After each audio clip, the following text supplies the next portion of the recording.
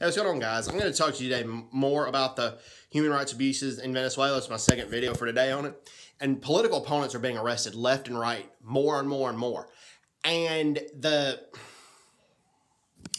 current situation is that they arrest these political prisoners, and yes, the wives can visit them in prison, but when the wives visit them, these wives are strip searched by male guards. Strip searched by male guards. This is an act of utter humiliation.